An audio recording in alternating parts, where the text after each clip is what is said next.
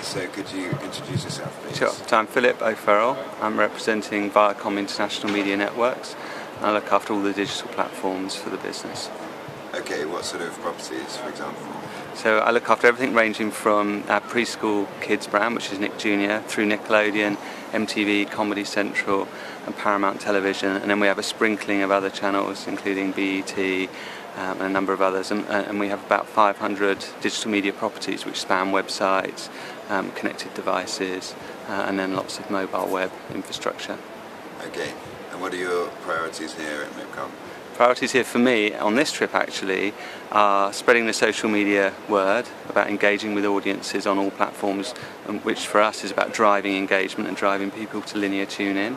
Also, big focus for me on this particular trip is looking at content that we can acquire for our digital media properties. So we really want to be able to complement our own stable of programming with additional digital media content. Okay, there's it seems to be a big topic, this MIP, of how active are TV companies really in social media. A panel just finished where Claire Tavernier from Fremantle was saying that it's not enough yet, and people seem to be talking the talk but not really walking the walk. What's your take? Well, you'll know from what you've seen with us, we enjoy massive following in the social media environment. Across our brands we're reaching 300-400 million followers or likes. The big question is, what do you do with that? So for us it's creating engagement, creating meaningful situations where the audience want to then come back to our own brands. So later on today I'm taking a panel where I'll be talking about how we actually drive engagement, how we bring people from the social media environment, which is going to happen anyway, regardless of what we do. People are going to talk about our iconic brands, they're going to talk about our shows. Our job really is to supercharge that environment and drive people back to our own properties.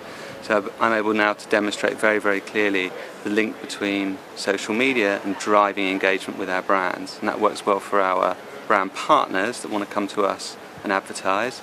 It works well for our audience because it's offering more engaged environment, and most importantly it works for our business because it helps drive people to linear tune in, and we do that through a whole variety of engagement solutions, and often working with great partners, which again is something that's great at the show here. I'm able to meet with various different partners that we can work with.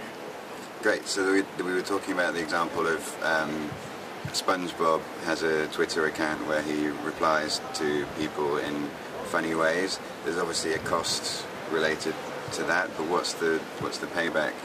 Well, I think the key for me is ensuring that all of our brands are engaged. So they need to be engagement with the audience in whatever way that is, whether it's in a very small way where we get cast involved. So take in the UK Geordie Shore as a good example.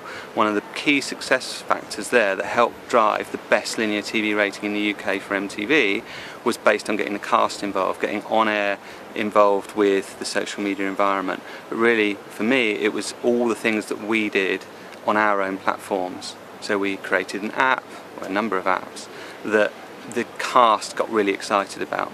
We made sure that the websites delivered more for the audience. Post TX we created an after show event. So all of that creates a more immersive experience. What then is really important is ensuring that that communication with the audience isn't marketing. For me this is not about marketing, it's about engagement, which then equals revenue, and that revenue is either people going to our linear TV channels or in many cases buying product from us, whether that's downloads of apps or whether it's games or whether it's actually full-length episodes that they're buying either to download to own or through our partners for streaming. So social media for me, definitely at the heart of everything we do, but it can't just be social media alone. It has to come with a very clear strategy, and that strategy for me is not marketing, it's about revenue, and it's about how you create value for the audience. If you're giving value to the audience, we derive value from it. Excellent. So giving value rather than just blasting out messages and not. Yeah, there has to be a reason to be engaged. That you have to feel good about that communication from SpongeBob or from Kenny and South Park. There has to be a reason for it, and it has to be sincere and true.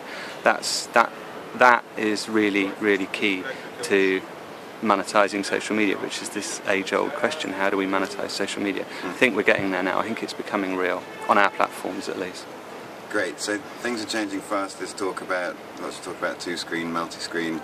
Can you imagine a sort of quite not too distant future where people only watch TV on connected devices on the internet and not on TV at all? TV is at the heart of everything we do. Right. In order to create great programming, you need a mass audience, and that mass audience can enjoy our programming through big widescreen televisions.